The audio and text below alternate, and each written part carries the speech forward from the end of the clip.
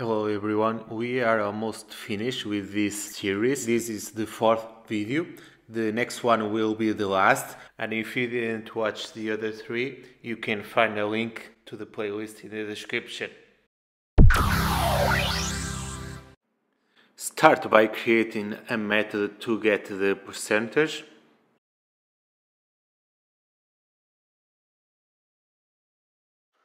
And the percentage depends on the total time.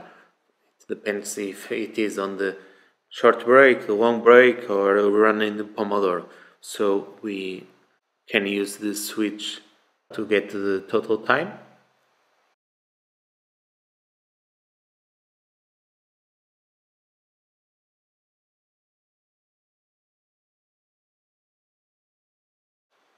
In case it's running, the total time should be equal to the Pomodoro time.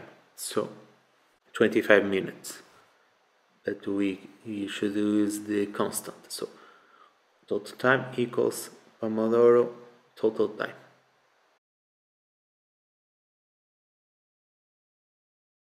If it's pause, the same thing, because it's pause, but the total time is the same.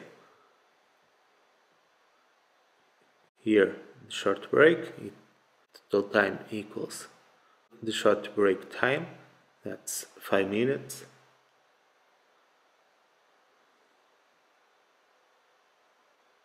You can see here. We can copy this, and same thing when it's pause. Here it's the long break time. Same thing here, so we can copy and paste this for when it's on a pause long break. And when you finish a set, it should be also the Pomodoro time, because we set this state when you finish the long break. Now we can calculate the percentage. So percentage equals the difference between the total time and the remaining time divided by the total time.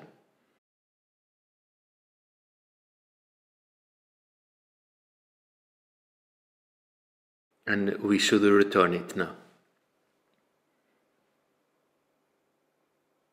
We can use this to display the circular percentage indicator.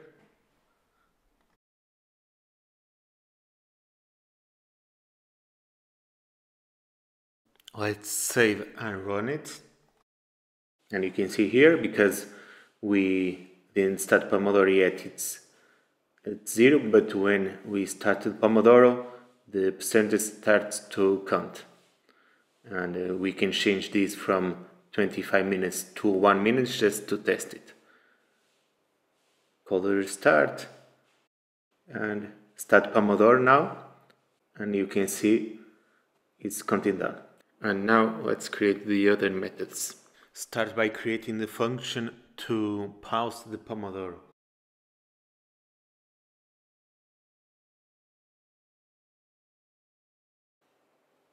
When the Pomodoro is running, we should pause the Pomodoro if you click on the main button. So now we can call here the pause Pomodoro countdown and create this method below. Let's create it here.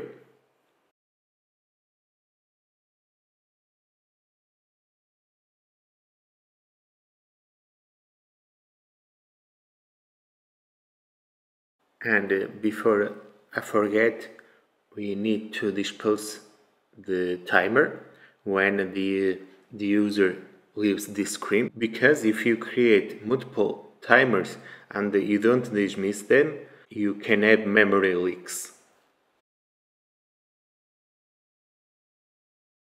So cancel timer, and then you can call super.dispose.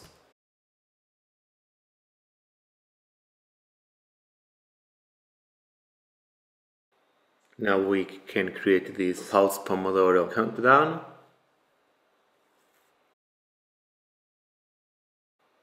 First, start by changing the Pomodoro status.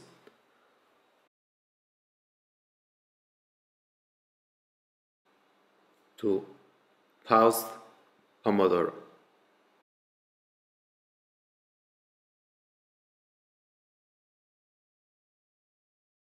And cancel timer. And here change the state.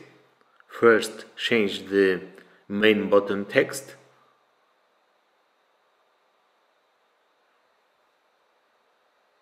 To resume Pomodoro, because if the Pomodoro is paused, the button should say to resume.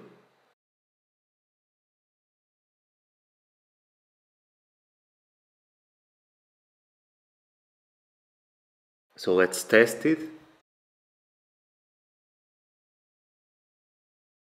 It says start Pomodoro, and if I click on it, now it changes to pause and resume. Okay, and it's all working fine. Now create the method to reset Pomodoro. So reset button press.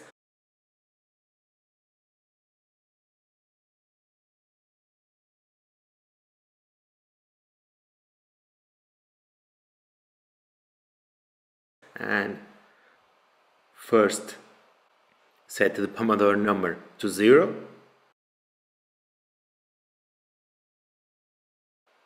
Then the set number to 0 as well.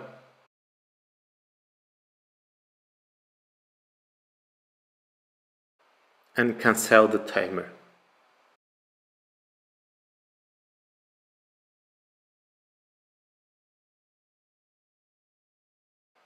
And stop countdown.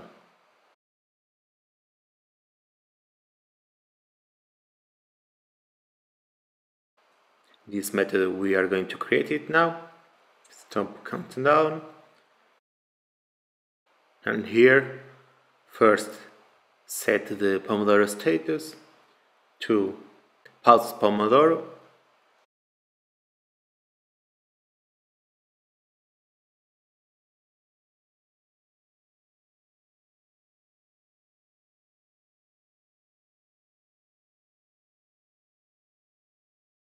And set state.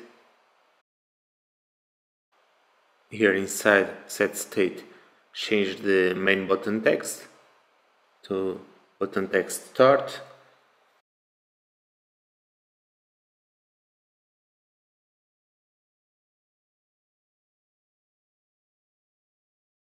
And set the remaining time as Pomodoro total time.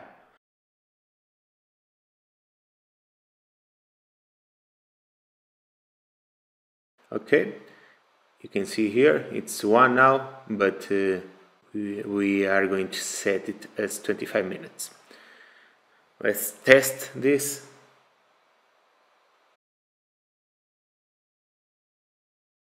Resume Pomodoro and reset. It doesn't work yet because I forgot to pass the method on the press. So go here. Now pass the method on the unpress, like this. Let's test it, and if we press reset, it all resets. It's working fine for now. I will finish this video here. This one was a little bit shorter, but the next one I will finish the app and also create the play sound method. So if you didn't subscribe yet, don't forget to do it, and see you in the next video.